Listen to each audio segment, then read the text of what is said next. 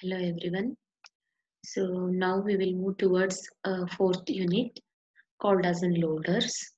So in this I made two part, loader part 1 and part 2. First we will discuss about the content in the part 1, but here in the description I given entire part 1 as well as part 2 what it contains. So topics to be covered in this one is loader schemes, compile and go loaders, general loader scheme, absolute loader, relocating loader, direct linking loaders, and other loader schemes we are going to be discussed. And this part 2, design of and direct linking loader, specification of problem, object card design, specification of data structures, format of databases, algorithm with respect to direct linking loader will be learnt in the part 2, that is in the next video. So according to Bangalore University blueprint, 2 marks 2 questions will be asked, 5 marks 3 questions will be asked, sometimes 2 questions will be asked. So that's why I written here 15 or 10. That is in section B as well as in the section D. 15 mark 1 question, that is divided into 2 questions, AP 7 and 8 marks, totally 15 marks. So total marks from this chapter is going to be asked as a questions with the 34 marks, or else minimum 29 marks definite questions will be asked from this unit or chapter. Moving to the next, loader scheme part 1 we will discuss. In this we are going to discuss about these things: compile and go loaders, general loader scheme, absolute loader, relocating loader, direct linking loaders, other loader schemes like binders, linking loader, overlay, and dynamic binding. So introduction. So before going to learn entire think about loaders, we want to discuss about three things here. One is called loading, another one is called relocation, third one is called linking. Loading brings the object program into the memory for execution. Relocation, just it will modify the object program so that is can be loaded at any address different from the location originally specified.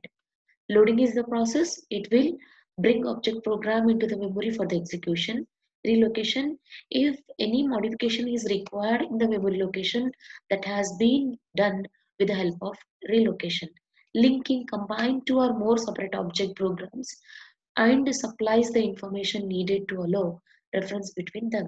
That is nothing but some subroutines will be defined in the program, and during the execution all those has to bring together for the execution.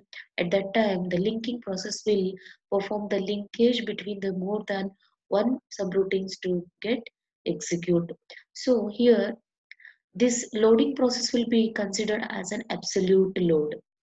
And next here, relocation will be considered as an the combination of this loading and relocation will be considered as a loader, and the combination of loading, relocation and linking will be called as a linking loader.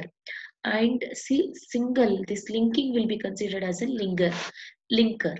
So the process of loading and relocation will be done by loader, the loading will be done by absolute loader, the linking loader will be done by the process of loading, relocating and linking, and the linking process will be done by linker.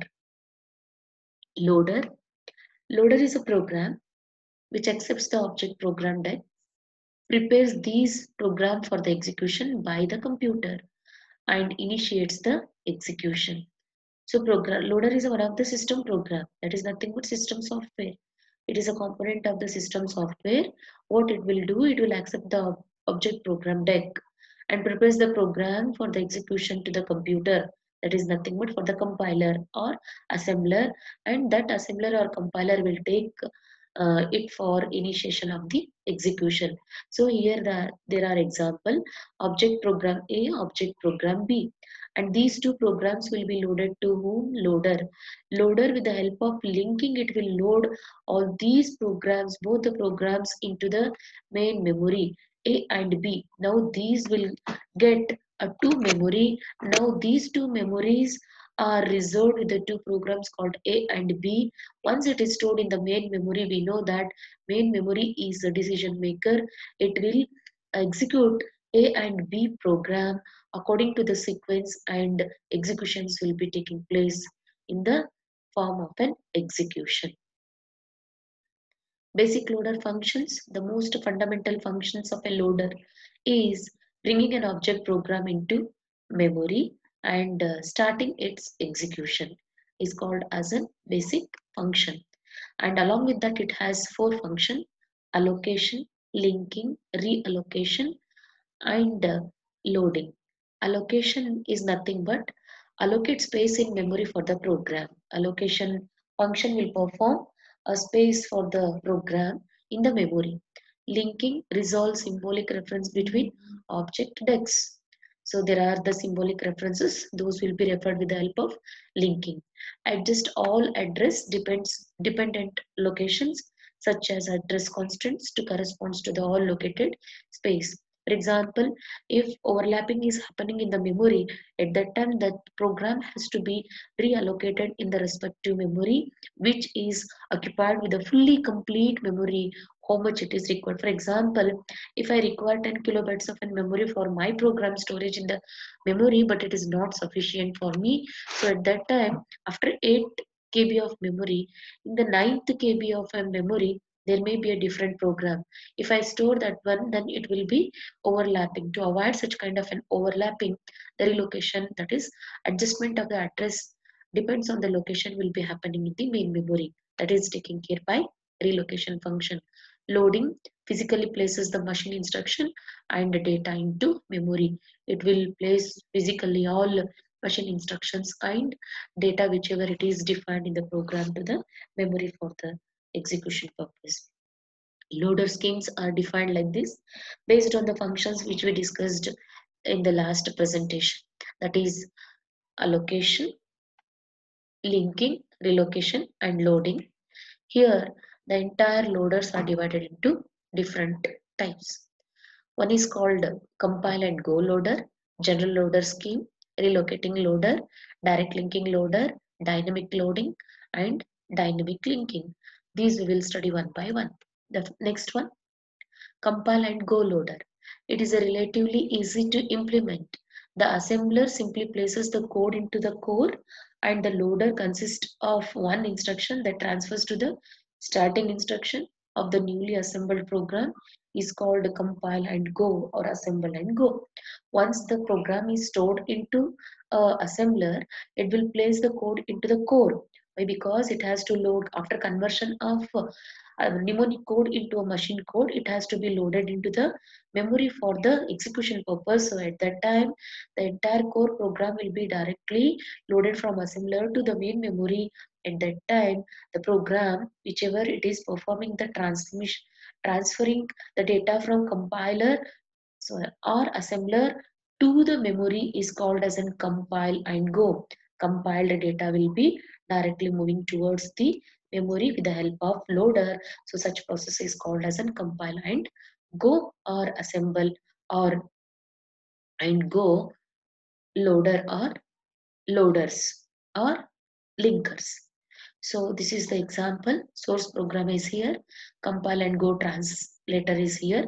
That is nothing but it will convert all mnemonic code in terms of an machine readable form, and with the help of loader, it will load into the program. That is nothing but memory.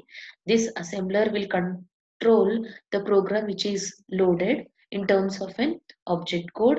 Why? Because once it is loaded into the memory will be reading only the object code. It won't read any source code whichever it is written in terms of an mnemonic code. So it is going to control, and this process is called as an compile and go because this program is a source written in mnemonic, and once it is storing into the memory it will be converted into object code, and such kind of a process is called as an compile and go or assemble and go loader. The advantage of this one, it is relatively easy to implement. It's very easy. It is simple and easy to follow. The compile and go Loader. Disadvantage, a portion of the memory is wasted. Many times the portion of the memory is wasted because it won't bother about the free space available in the memory. It is necessary to retranslate the program every time. Every time we need to retranslate the program. This is the drawback in the Go compile and Go loader. It is very difficult to handle multiple segments, especially when they are in different language. So it is very difficult to produce modular programs. It is difficult for handling multiple segments. For example, if it is a one program, there is no problem. If multiple programs are occurred during the program execution in with the different languages, then it is too much difficult for this compile and go to manage with the loading process. So that's why it's difficult for managing multiple program segments by using different programming languages. General loader scheme. In this loader accepts the assembled machine instructions, data and other information, object format, and places machine instructions and data in core in an executable format.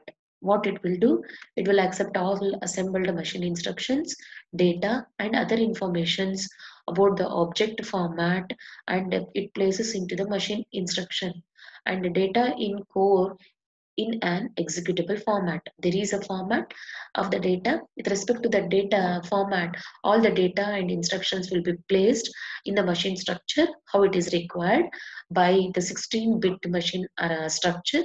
That is nothing but instruction format that will be directly loaded. The loader is a smaller than assembler, so more memory is available to the user. It is very smaller as compared to assembler. Which one? Loader is a smaller as compared to assembler, so more memory is available for the user. Now we don't need to translate the program. Once assembled code is uh, loading through the loader, there is no need to translate the program. Why? Because the loader will take the code which is already translated and made in the form of an object code. If all the source program translators produces compatible object programs and use compatible linkage conventions, it is possible to write subroutine in different languages. If all source program translators produces compatible object programs, then it can be compatible for the linkage conversations. Why? Because once all the codes are loaded into the loader, it has to get the link between one subroutine to another subroutine to perform the execution of the program. So if it is defined in two different programming language also, it is uh, it is good for the general loader scheme to take care of each and every program, whatever it is needed for the execution process from assembler, compiler to the main memory. Advantages of this one, the loader is assumed to be a smaller than the assembler, so that more memory is available for the user. Object program is available on the object disk. Reassembly is no longer necessary to run the program at a later date. Why? Because already it is once it is converted, it will be loaded and later it will be discarded. It is possible to write subroutines in several different languages since all source program translators produce compatible object program type formats in machine language to be produced by the loader. Because if I am using C programming, if somebody is using C++, if somebody is using microprocessor language, all these are the different programming languages. With respect to that, the compiler require different machine instructions to convert all those into a respective object code. So this is little bit difficult for the machine to load all the object into its deck. Deck is nothing but a memory. In general, loading scheme has four functions. By allocation, it is by the programmer. Linking, again it is by the programmer, it will happen. Relocation by the assembler internally. Loading by the loader. These will perform with the four different functions, whichever it is defined by the loader. Absolute loaders.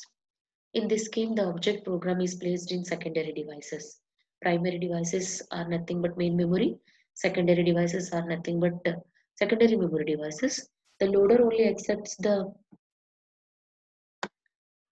machine language, text, and places into core at the location prescribed by the assembler.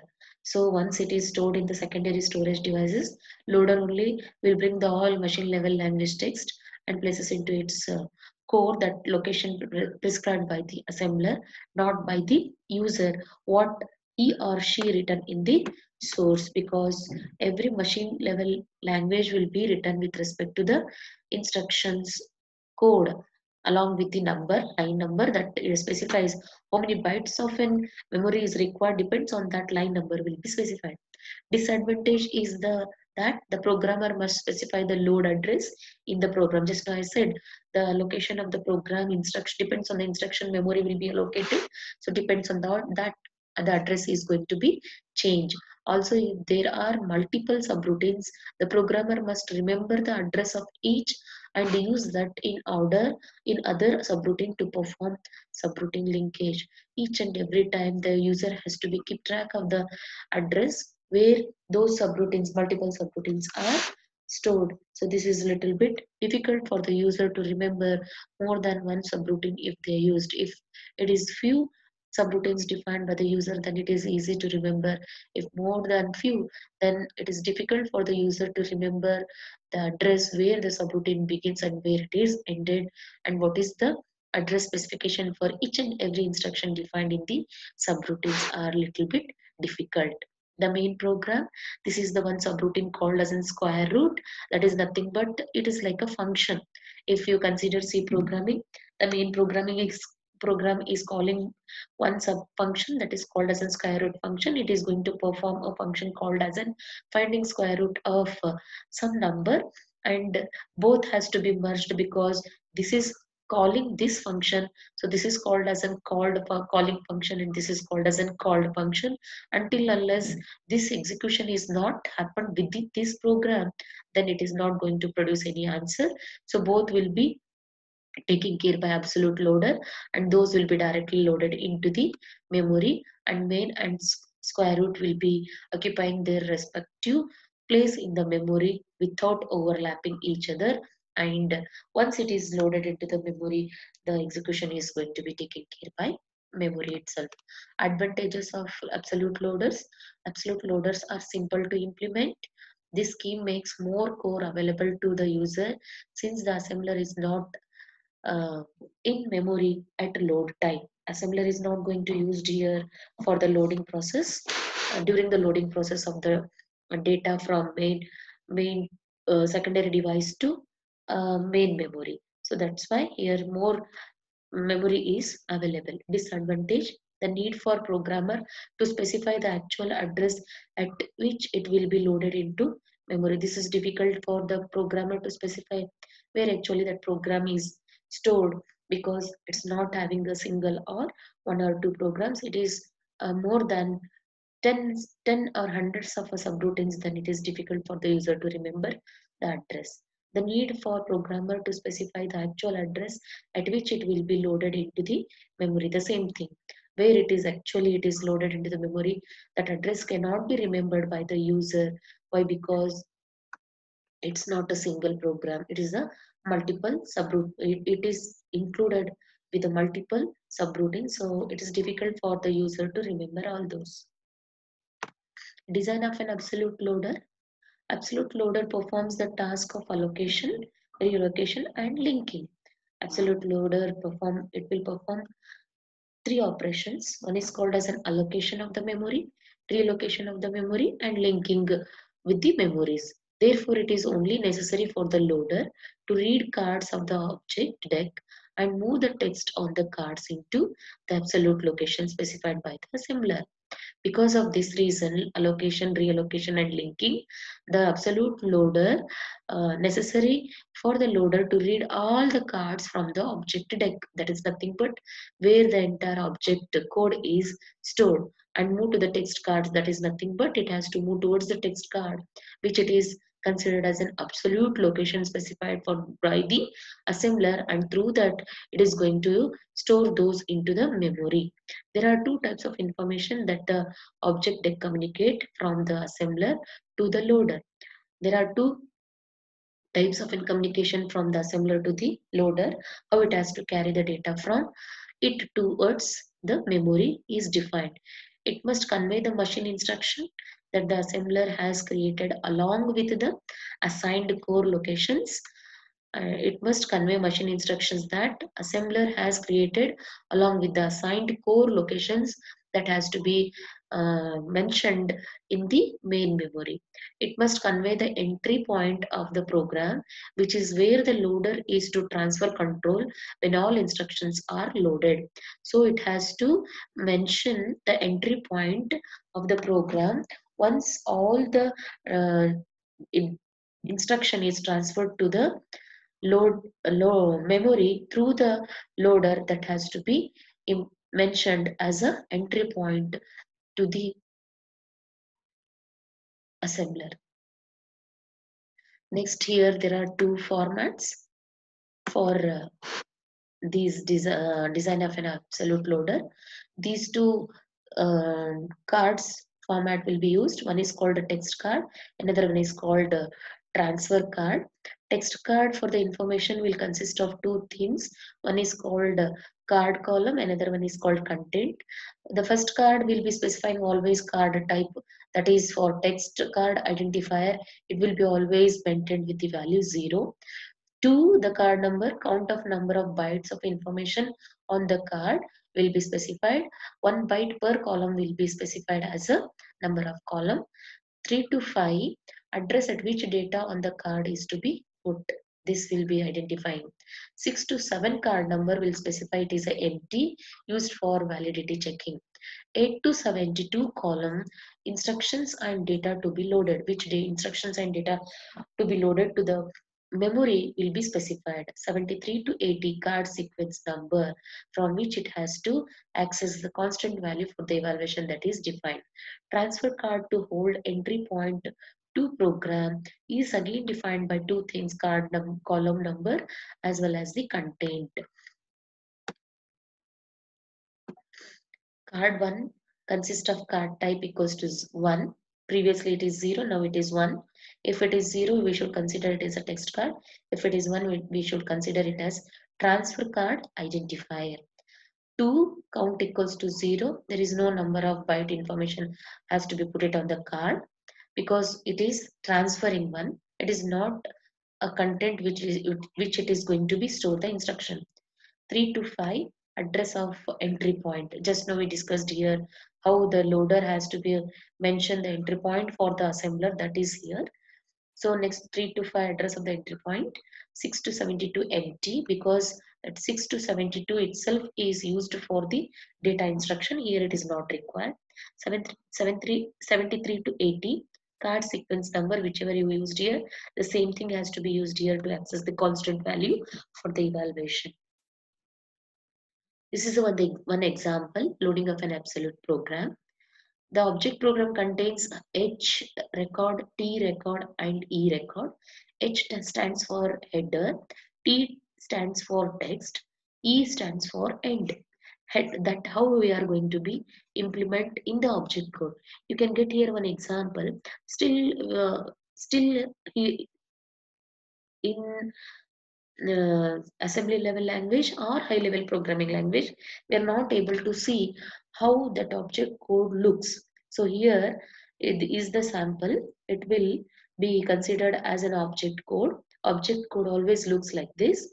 These are the conversions of machine code or mnemonic code, and each and every line will be followed by one of these texts, and H will be always considered as an header text. So that's why it will be specified in the first line of the object code with the first character, and next other instructions will be specified with the character called as an T, and next last, if the conversion of mnemonic to the machine code is performed, then it has to be end, because machine can't understand uh, where it is begin and where it is ended the instruction conversion. So this is head. H indicates it is the beginning of the text or instruction conversion, and E indicates it is the end of the conversion. So this is the sample of object program with the three record: header record, text record, and end record. Next, loading of an absolute program into the memory. These are the memory addresses, and memory addresses may be in hexadecimal also. And the same program which it is there in the previously what it is implemented in terms of an object code, the same thing is loaded here with this content. This is the content converted in terms of an object program, and that object program is directly loaded into the memory, and that once it is once it is converted into a object code from the assembler or compiler, the loader will load all those data into main memory. This is the content. XXX indicates it is empty, there is no data, and these are the data, and this data is from this object code. Whatever we got, the same thing is loaded here. Okay. Next, relocating loaders. Loaders that allow for program relocation are called relocating or relative loaders. Loaders which allows us to relocate the program. For example, I located here my program. I don't want to keep here because it's not enough space for my program. Then I can relocate it here. So I can relocate it here. So that is nothing but once if the loader is allowing me to relocate anywhere, my program is called as a relocating loader or relative loaders. Two methods for specifying the relocation as a part of the object program. One is called a transfer vector or modification records. In that, suitable for a small number of relocation required. For example, here I require 400 KB, but here only the 339 KB memory is free. 1 KB memory I require. Then it is very small that I can use with the some other memory locations. I like this I can do. When relative or immediate addressing modes are extensively used, at that time also I can use transfer vector. Relocation bits suitable for a large number of relocations required. For example, I require 1000 KB of memory, but it is providing only 500 KB of memory. I require I require 500 more KB of memory to fulfill 1000 KB of memories of a program to be loaded into the main memory. It is not possible at that time. Relocation bit process will be used to store um, 1000 KB of program or process, when only direct addressing mode can be used in a machine with a fixed instruction format. So anyhow, we know there are two types of an addressing mode, direct and indirect addressing mode. If the instruction defined by the direct addressing mode, then only we can specify a second method that is called as an relocation bit method. Why? Because it require large memory. It does not require smaller piece of a memory. See here example, in the main memory already OS is occupies the memory for 0 to 200 KB. Now the object model OM has to be placed over the OS from 2 KB to 400 KB. That is nothing but again it require 2 KB. But OM has been placed from 0 to 200 KB. Now there is an overlap. If I keep this one here, then obviously it is also required 200 KB. It will become overlap. This leads to a problem and confusion for the memory, which one it has to execute. So the model OM has to be addressed from 200 KB to 400. Uh, so the starting address of an OM is 0 and end is 200. Then this is called relocation. Overlapping we can avoid.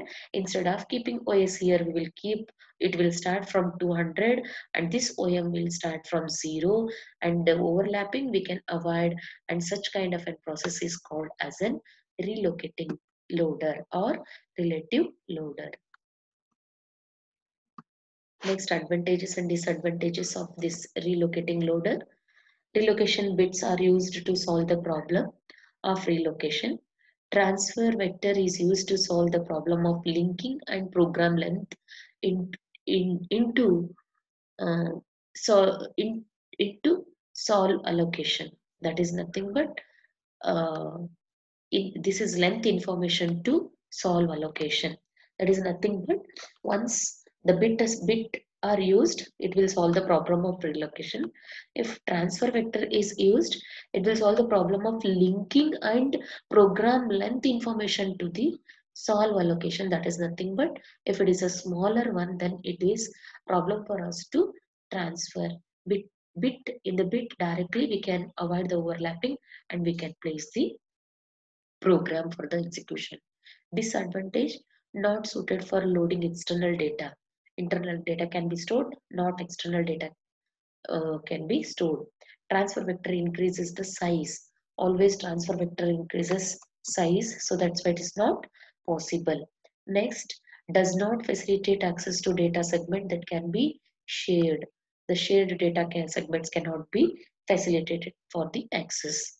It is necessary to allocate, relocate, link, and load all the subroutines each time in order to execute a program. Each and every time, whenever we wanted to execute a program, it has to allocate, reallocate, link, and load all the subroutines for the execution. Direct linking loader. It is a general relocatable loader, and it perhaps the most popular loading scheme presently in our computers and all. They are using a structure called as a direct linking loader scheme only they are using. It has advantage of allowing the programmer multiple procedure segments and multiple data segments. For example, if you are using a Windows operating system, like multi-operating system like Windows or Linux or Unix. At that time, multiple users can access the same processor or same memory for the different segment. That is nothing but different model executions. At that time, it has to provide a multiple procedure segments as well as the data segment for the conversion. Either it may be in assembly or it may be in higher level programming, that it has to allow the different user for the different conversions with respect to their program. So that's why direct linking loader will be used presently. It's a popular scheme for loading. Other segments provides flexible inter-segment referencing and accessing ability while translation of the programs.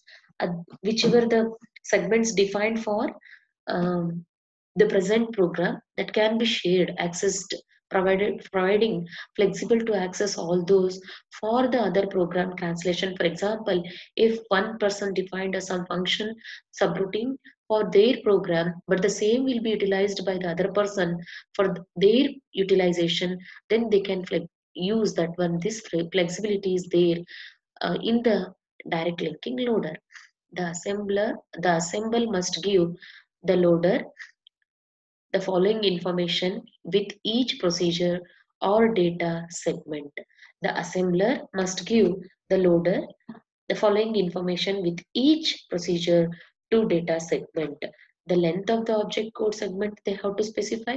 A list of the external symbol has to be defined. And a list of external symbol has to be used by the segment has to be defined. Information about the address constants they have to specify. The machine code translation of the source program has to be specified. The assembler produces four types of cards in the object deck: ESD, TXT, RLD, end card. External symbol dictionary. It contains information about all symbols that are defined in the program but referred somewhere. That is nothing but in the assembly level programming language, some symbols we are going to be defined. Those will be stored in the dictionary called as an external symbol dictionary. The text cards, it contains the actual object code translated version of the source program. That is nothing but the assembly level code, whichever it is converted into machine code called as an object code, will be stored in the text cards. Just now we saw T T T T H is specifying a header. T T T T each line will be specified as a converted code, that is called as a text card. The relocation and linking directory contains information about locations in the program whose contents depends on the address at which the program is placed. Where the program is placed, the address is stored in the RLD. and the end card indicates the end of the object deck and specifies the starting address of the execution. So it shows here the end of the object code.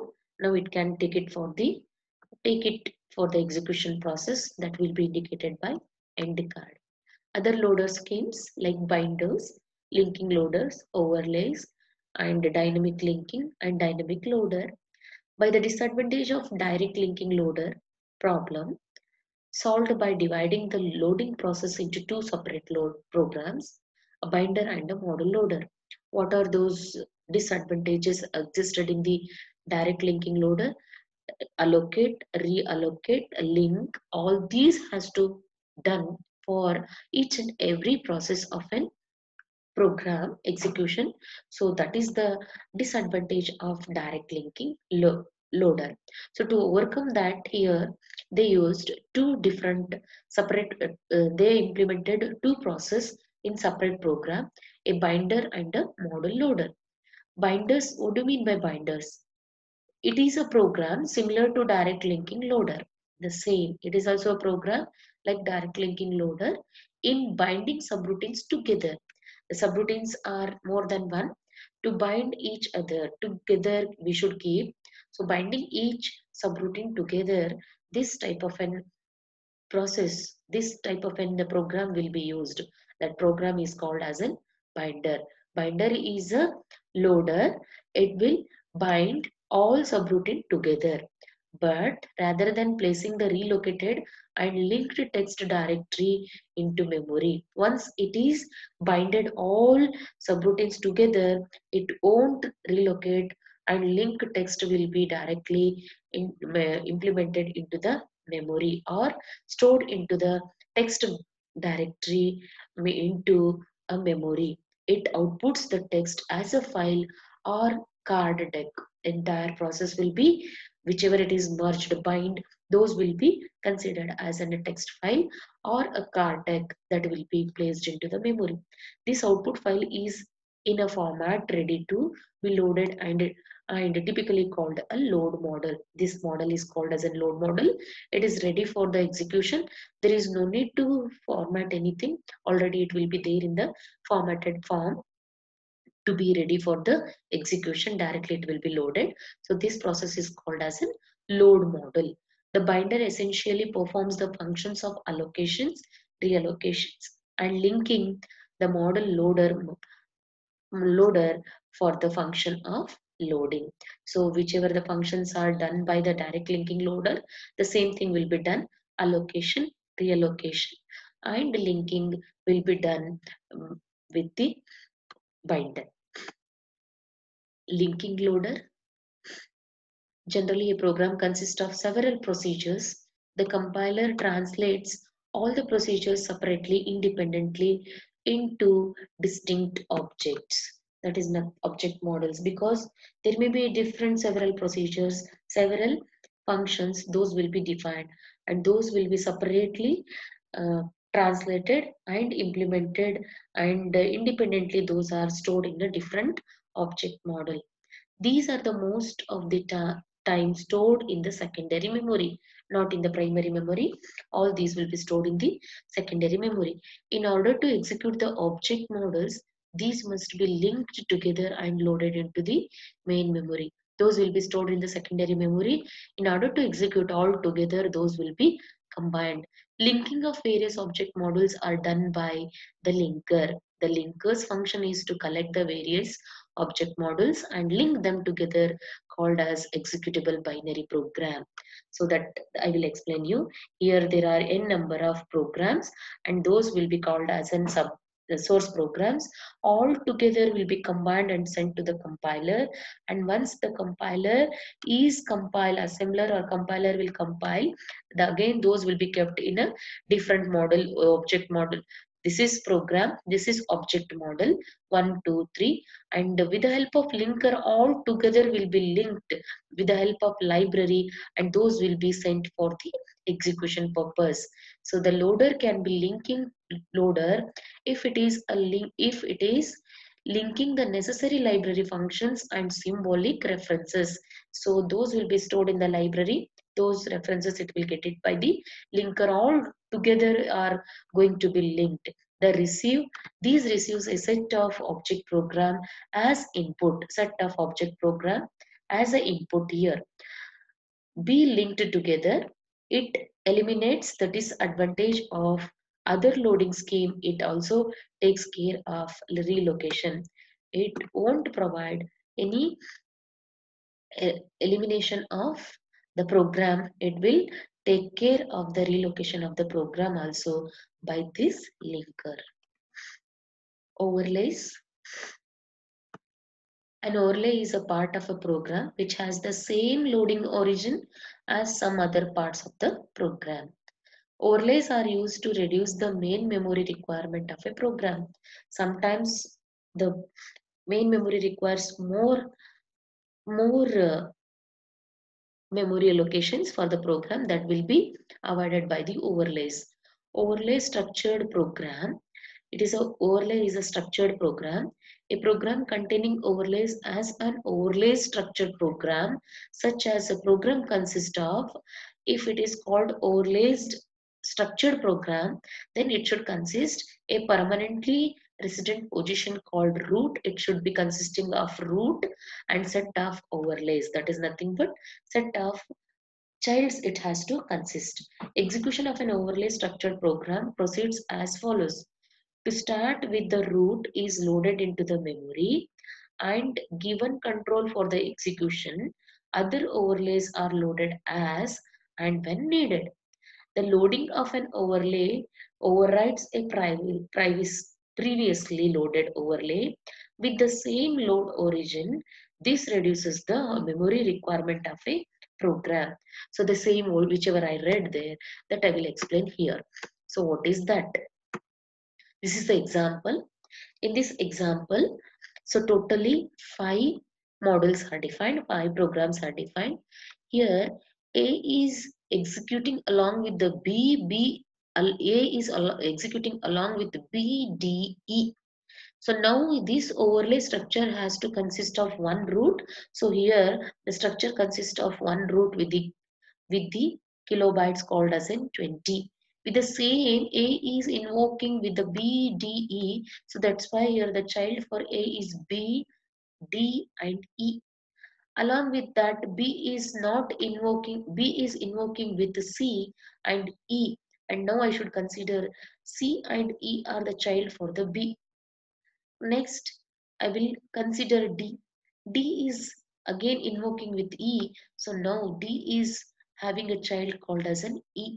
So now I can say B, E, D are the child for A, C and E are the child for B, and E is a child for D. So like this, but here, once I define the structure for this E, it is not once again defined. Already it is defined.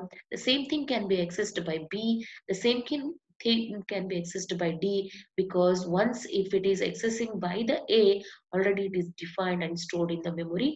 There is no need to define. So that's why it will reduce the memory, because here the E require 3 times it has to be declared but defined, but it is defined once only. The once defined E module or E program will be accessed by B, accessed by A and accessed by D. Next, dynamic loading. In each of the loader scheme, we have assumed that all of the subroutines needed are loaded into memory. Every time, all subroutines instructions will be loaded into memory, because until unless it will not stored into the memory, it is not going to be executed. At the same time, if the total amount of memory required by all these subroutine exceeds the amount of available, then there is a trouble. Then we use dynamic loading scheme to solve this problem. If all together wanted to load into the main memory for the execution, if the memory required by the subroutine is exceeds more than the available memory existed in the main memory, then the trouble will access or trouble will arise. At that time, such kind of a dynamic loading will be used to overcome and solve such kind of a problem called as exceeding memory problem. Dynamic loading is also called as a load on call. That is nothing but on call, it will provide external memory. So that's why it is called as a load on call. This is done to save memory, because to save the memory, whichever it is there in the physical memory has to be used by some other process for the execution. So that's why such kind of an loading scheme will be used. If all the subroutines are loaded simultaneously, a lot of space is taken up, but only one is used at a time. So here only the required subroutines are loaded, other unrequired subroutines are not loaded during the execution, because simultaneously all cannot be loaded into the memory for the execution. To identify the call sequence, we use the data structure called overlay structure. Just now we saw in the previous presentation. It defines mutually exclusive subroutine. So only the ones needed are loaded and a lot of memory is saved. Altogether will not be stored into the memory. Depends on the overlay structure. Each and every subroutine will be loaded, and it will safeguard the memory also, and it will take the sequence of the program execution or problem execution or subroutine execution. In order for the overlay to work, it is necessary for the model loader to load the various subroutines as they are needed, and instead of loading all together, it will load uh, needed subroutine to the main memory for processing it into execution process. Next, dynamic linking. Dynamic linking is a mechanism by which loading and linking external references are postponed until execution time.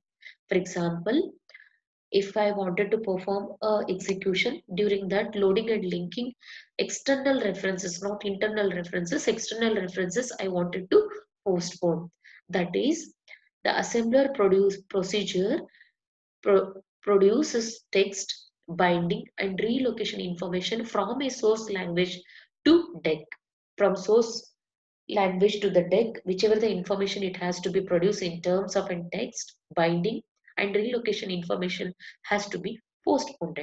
The loader loads only the main program, it won't load anything. An advantage here is that no overhead is incurred unless the procedure to be called or referred is actually used. So only main program is loaded into the memory.